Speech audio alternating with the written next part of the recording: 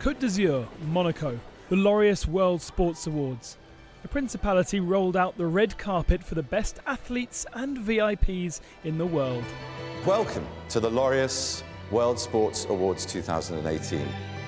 It was set to be a magic night, including a new record. Roger Federer was crowned both Laureus World Sportsman and Comeback of the Year. This marked the 5th and 6th Laureus Awards won by the Swiss ace, a unique achievement.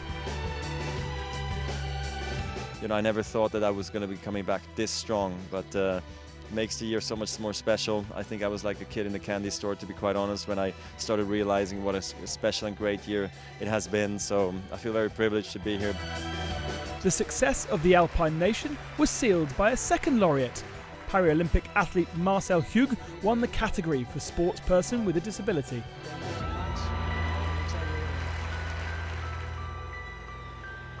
I just feel great happiness and I'm so thankful for this award. It's so great to receive an award like this.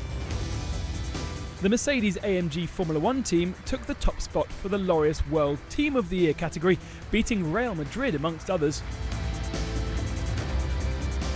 It's great because it has been the work of the team. It is not the work of a single individual, but it's 1,500 who have been deploying 2 cars, and insofar as it's the right trophy for this team. Above all, the social conscience is always at the centre of the event. This year's Laureus Sport for Good Award was given to Active Communities Network, an organisation changing the lives of young people in the UK, Ireland and South Africa. I think this unique combination between the responsibility to can learn about in sports and the chance to get out of a difficult environment into a positive mood in your life is unique and fantastic, and we are very glad that we can support many kids in this regard. This year, awards were presented in 12 separate categories, an evening of entertainment and inspiration.